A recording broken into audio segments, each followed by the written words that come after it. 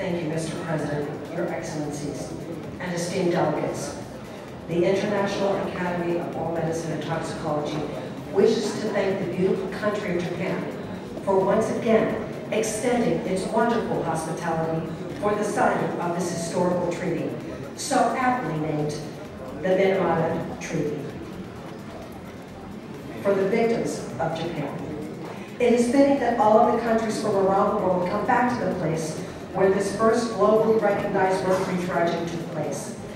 During the treaty process, we have learned much from our Japanese friends through workshops, videos, and other materials that they have so graciously provided to the delegates, so that we, the global representatives and stakeholders, can understand more clearly the true devastation and the breadth of what happened in Minamata, Japan.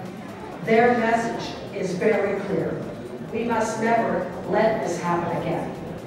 The IAOMT has been inspired by our Japanese friends because of their tremendous resilience and fortitude. As a people, please us not forget that shortly after Inc. 2, the massive devastation that occurred with the colossal earthquake and ferocious tsunami that resulted. Again, the loss of life and property was unfathomable, but the people proved to the world that their human spirit and unity could overcome anything. It was during Inc. 4 that IAOMT was compelled to do something that would have a positive impact and complement the work of the treaty. This was the birth of the Technical Assistance Program, the TAP. This project was designed to safely transition countries out of the use of mercury in dental fillings by holding a 1 or 2 day workshop that includes decay prevention, safe mercury removal procedures, how to effectively place non-mercury alternatives, and how to handle mercury waste from the dental offices.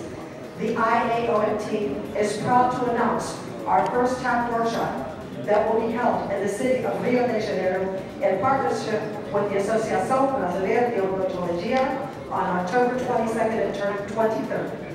This is a watershed moment in mercury-free dentistry, as Brazil has more dental schools and graduates more dentists annually than any other country other than India. We invite every country that wishes to expedite the inevitable elimination of mercury in dentistry to ask for our experts to come to your respective country and host a TAP workshop.